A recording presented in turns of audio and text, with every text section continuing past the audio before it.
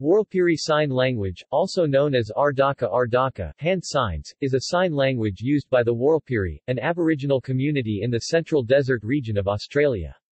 It is one of the most elaborate, and certainly the most studied, of all Australian Aboriginal sign languages.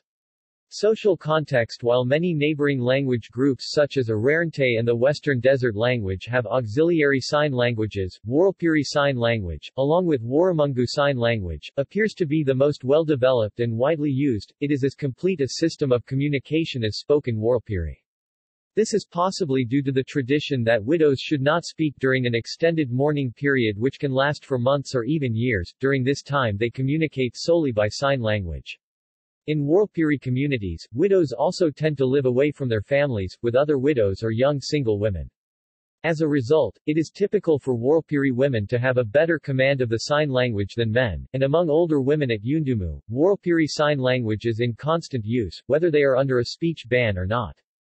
However, all members of the community understand it, and may sign in situations where speech is undesirable, such as while hunting, in private communication, across distances, while ill, or for subjects that require a special reverence or respect. Many also use signs as an accompaniment to speech. Linguistics British linguist Adam Kendon 1988, argues that Warlpiri Sign Language is best understood as a manual representation of the spoken Warlpiri language, a manually coded language, rather than as a separate language. Individual signs represent morphemes from spoken Warlpiri, which are expressed in the same word order as the oral language.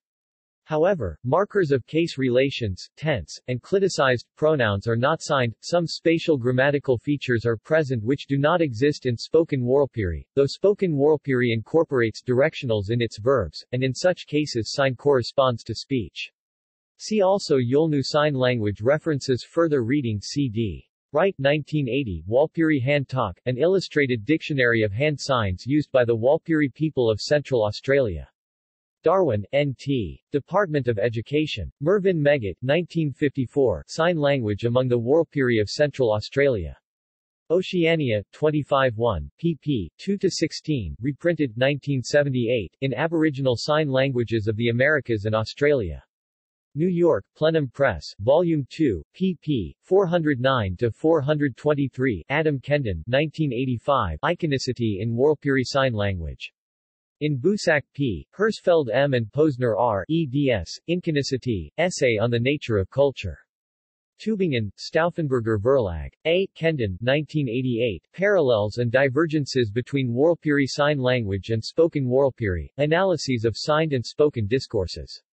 Oceania, 58, pp. 239-254. A. Kendon, 1980, The Sign Language of the Women of Yundumu, a preliminary report on the structure of Warlpiri Sign Language. Sign Language Studies, 1980 27, 101-112. A. Kendon, 1984, Knowledge of Sign Language in an Australian Aboriginal Community. Journal of Anthropological Research, 1984 40, 556-576. A. Kendon, 1985, Variation in Central Australian Aboriginal Sign Language, a preliminary report.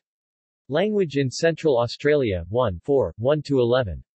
A. Kendon, 1987, Simultaneous Speaking and Signing in Warlpiri Sign Language Users.